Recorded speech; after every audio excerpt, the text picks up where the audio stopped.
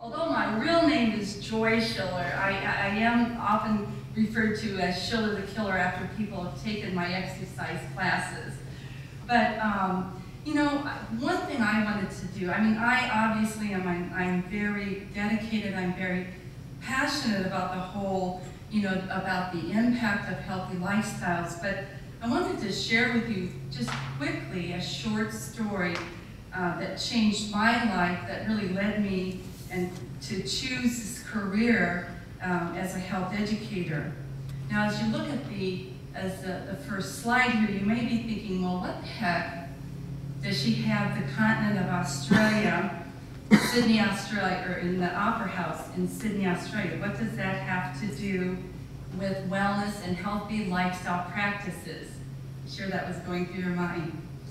Well, years ago, I was recruited by the New South Wales Department of Education to teach in Sydney, Australia. And I was fortunate enough to be placed in a beautiful suburb in Sydney, right along the ocean front. Well, I love the ocean. And in order to make sure that the ocean is shark-free, they have what they call their surf patrols. I don't know if any of you have ever had the opportunity to go to Australia, but the surf patrol have lifeguards who patrol the waters to make sure that they're shark-free, because there are quite a few sharks there. But I hate to admit it, but I was young and footloose and fancy-free, okay? So I was about 23 at the time, and I developed quite a crush on one of the lifeguards who was with the surf patrol. You know, and I had about 15 pounds that I wanted to lose. I wanted to look good. Couldn't quite do it. And seeing this lifeguard, I thought that really motivated me to reach my goal, to lose that weight, to exercise. So I joined the local sports complex where he was employed. I took these exercise classes. I was running along the beach, not happily. My lungs felt like they were going to burst, and I'm thinking, if exercise is supposed to be so good for you, why do I feel like this? My legs be shaking. Started to eat more nutritiously. The good news is I lost the weight, looked great, felt great. He asked me out, but the bad news is he was married. Okay, so all of my efforts were to no avail. I'm really just kind of kidding. And watch out for Dr. Ben. She gets excited. All right. They are specimens. Again, I'm not going to show you a full body. All right, I'm just going to show you some things, and we'll talk about that, the images. So I just want to talk to you about the relationship. This is the first one, and this is actually thoracic structures. These are thoracic structures in here, and structures going into the thorax up in here. What makes this so neat is down here's the heart.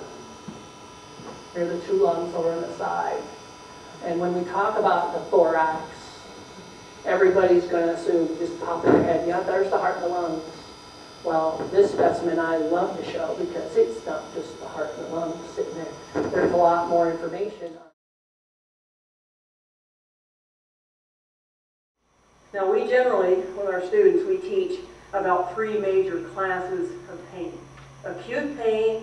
All of us have had acute pain. Acute pain is when you're walking through the bedroom at night and you stump your toe. That is acute pain. What do you say when that happens? Nice.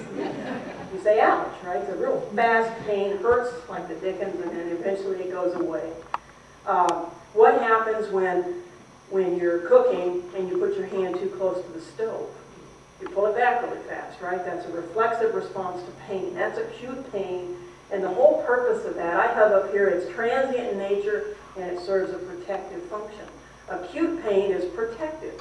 I often ask little kids, before I even start talking, I'll say, how many of you think pain is important? None of them raise their hand. How many of you think it's not important? They raise their hand. I hate pain. Until we realize that if you didn't have pain, we wouldn't be here. You burn your hand off without knowing it. You burn your digits so you wouldn't have any dexterity. So it protects us. That's what acute pain is for, so we don't hurt ourselves. Chronic pain, generally in medical practice, is those types of pain syndromes that last for a long period of time, and they no longer have any clinical significance. They're not protective anymore. We're talking rheumatoid arthritis. We're talking osteoarthritis. We're talking fibromyalgia. We're talking diabetic neuropathies. Okay? We're talking shingles, things like that, that are chronic pain syndromes, but they're not telling you anything of any significance. They hurt, and they're very bothersome, and they adversely affect your life, and you can't have a good quality of life. Those are the type of pain syndromes we need to treat. We're really good at treating acute pain. Most of the time it goes away by itself. You break your arm, we reset the arm, and it heals pretty well, and the pain eventually goes away. That's not the pain that we're working on in the lab. That's not the pain we're measuring with this thing. This thing measures acute types of pain and your response to acute pain. I can tell you right now, and most of you know this already, acute types of pain are very well treated. It's not a problem. If we just had acute pain, we wouldn't have a problem because the medications that we have are very effective. It's the chronic types of pain. Now, neuropathic pain, how many of you have ever heard of this before? Most people aren't real familiar with neuropathic pain. That is the type of chronic pain that results from some type of nerve injury. The nerve injury could have been when you were 6 years old and you fell off your bike and squished your arm or broke your leg. It can be 40 or 50 years old before the symptoms start to manifest. So chronic pain of neuropathic origin means you've got some type of nerve damage. When we talk about the media in this country, what we really are talking about most of the time when you read about it, you hear about it, we're talking about the news media, aren't we? We're talking about the newspapers, the television, all these guys. But I'd like to make a case for you that the media, in a broader sense, is actually all of these things. It's the print media, traditional fiction like poems, stories, novels, those kinds of things. There's a rich, rich tradition of literature about medicine.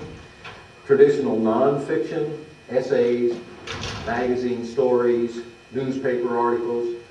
There are visual media, the arts of painting, sculpture, drawing, that sort of thing. Theater is a visual medium, so is television, so is the movies. And of course, electronic media, radio, which has been around now for 100 years, television, fictional and nonfiction, and so forth. And the new ones, digital media, computer games, the internet. All of these are, quote, the media. Well, we obviously don't have time in 30 to 45 minutes to talk about this entire broad spectrum, so what I'm going to do is give you this sort of swooping view from history of the ancient world up to the 21st century.